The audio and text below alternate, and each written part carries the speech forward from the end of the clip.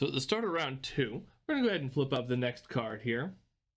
This time, of course, again, it's a strategy card because most of the round 1 cards are strategy cards because it goes through all of the dice rolling and world building to make sure everyone has a small footing on resources before it goes into some of the more interactive event types. And number 2, this one is Echoes of the Past. Once again, everyone will choose an active sheet. This time, we're going to go ahead and show off how the expansion sheet works. And once again, after we choose our sheet, we're going to spend our resources. Now for the expansion sheet, the first thing that we're going to have to do is claim one of these different planet types. There are 6 different planet types on the sheet here. And to be able to claim a planet, we're going to have to go back to our navigation sheet and use one of the 2 planets that we claimed. And we can assign any one of them to any of them.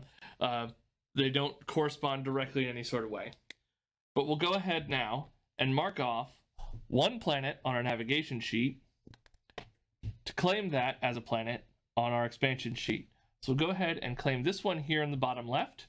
And now we're able to use dice results to start marking off the spaces on this sheet to unlock the resources presented here in the outer rim of the sheet.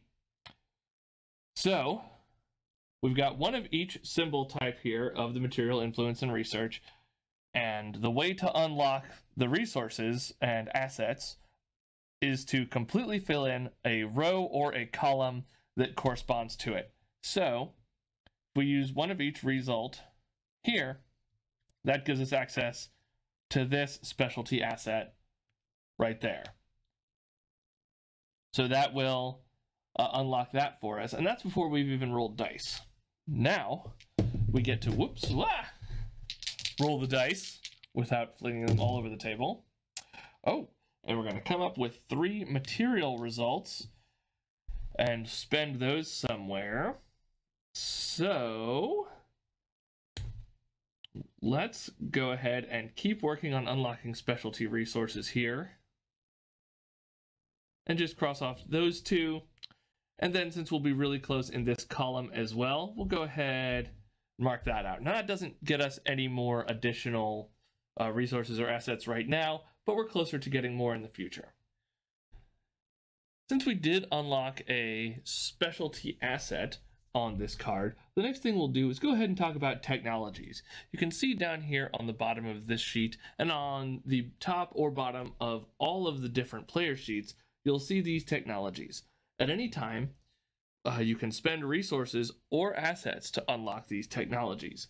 So if we wanted right now, we could go ahead and spend this specialty asset to unlock the self-assembly routines, which would let us cross out one unclaimed asset on an unlocked planet to cross out 2 resource icons there. That's neat, but since we're mostly done right now with this, we're going to go ahead and not use it. We might use it later on. We'll take a look at all of the options for it as we go.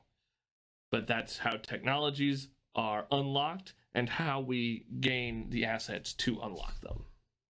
Here's one more symbol that we need to check out on the expansion sheet while we're wrapping up, and that's the population symbol.